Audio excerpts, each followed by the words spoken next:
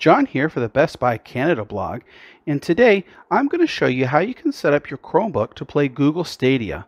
I'll show you how to connect the Stadia controller and also how you can use your PlayStation 4 or Xbox controller to play Stadia on your Chromebook. So let's take a look at the Stadia controller. We're going to use the USB-C cable to plug it into the top of the Stadia controller, like so. Then you're going to use any of the USB-C ports on the Chromebook to plug it in.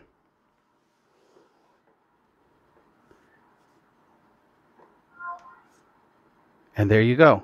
Your Stadia controller is now linked with your Chromebook and ready to go. Now let's take a look at setting up the Xbox One controller on the Chromebook for use to play with Google Stadia. The first thing you need to do is to set your Xbox One controller into pairing mode. You can do this by pressing the Xbox button and then holding the sync button at the top. You'll see that the Xbox button here will flash, and now you'll go over to the Chromebook. Down by the time you'll click, and where it says Bluetooth, you'll hit the down arrow, and this will search for all available Bluetooth devices. Here you can see the Xbox wireless controller. I'm going to select it. And look, as you can see, it's connecting with the device, and the controller is now linked. It's that easy.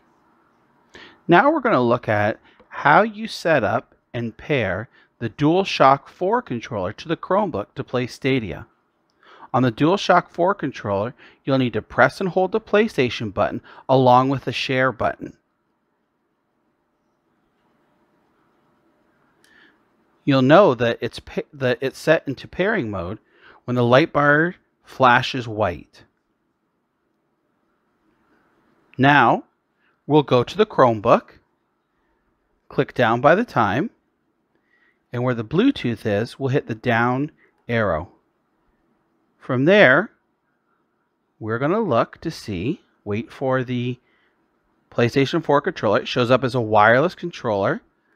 I'll click on it. And just like that, the light bar is now a blue-purple color, and the controller is linked. So now that we've got a controller linked to the Chromebook, what you're going to want to do is make sure that your Chromebook has the latest version of Chrome and all the updates. To do this, we're going to click here down by the time, and then we're going to click on this little gear into Settings. And from Settings, we're going to go to About Chrome OS. And here, we're going to click on Check for Updates. So at the time of this video, my Chromebook is up to date. Now we're going to navigate to the Stadia website. I've created a shortcut down here, but the URL is stadia.google.com, as you can see up here. So now,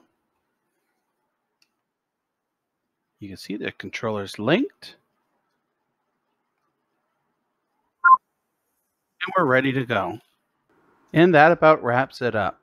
I hope you enjoyed my video on how to set up your Chromebook to play Google Stadia.